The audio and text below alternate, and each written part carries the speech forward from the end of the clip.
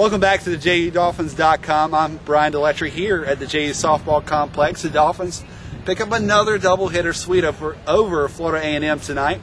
And we're here with head coach Amanda Lehotak. And coach, this is such a habit for us. I come, we announce this, and I say congratulations, coach, once again. Thank you. It's a great habit. I hope it becomes a tradition. Now, coach, talk about your team's play tonight. 2 very good victories. I thought we were really solid tonight. We weren't flashy. We made the routine plays. I felt that in order for FAMU to beat us tonight, they would have had to flat out beat us. We didn't give the game away. I tip my hat to FAMU. They're a very good team. They're very athletic. They're beating a lot of people this year. They definitely didn't give the game to us. Their second pitcher really kept us up balanced through most of the end of the first game and through most of the second game. The kids just played hard. They really remained calm. I really like our presence on the field. We're remaining calm. They're getting the job done, and no matter what's happening, change the zone, defense, if they're having bad at-bats, they're really just focusing in the present moment, and they're getting the job done. Now, coach, let's talk about your pitchers today. Ashley Iverson, game 1, ties a career high with 13 strikeouts, complete game shutout. Sarah Segress, another good effort, complete game win. Talk about your pitchers tonight.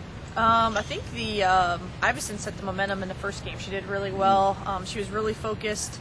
I feel Iverson is finally starting to get stronger and be where she should be.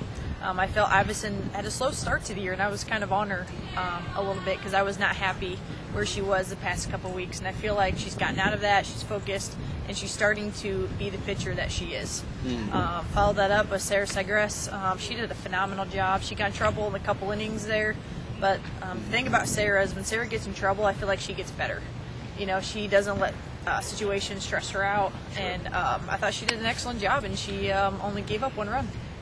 Now, coach, lastly, we enter the week. We are now 21-7. We start conference play on Thursday at Florida Gulf Coast, where last year we had very, very, very, very tough defeats last year. I'm sure you've already forgotten about them. But I did.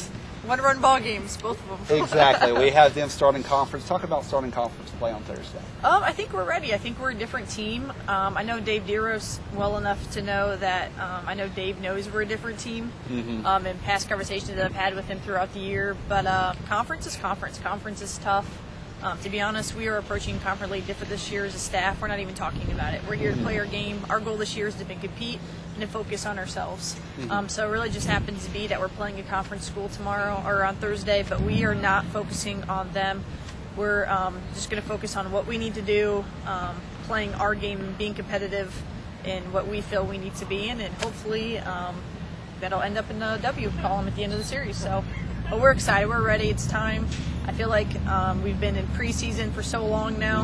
I'm ready for a competition and for conference. And, again, our conference is going to be really tough this year. So I'm excited. It's time. Perfect. Coach, congratulations on 2 more wins. Thank you. Head coach Amanda Lehotak. The Dolphins knock off Florida A&M tonight. 7-0 and 4-1 for Brian Deletry. We'll see you again soon on JUDolphins.com.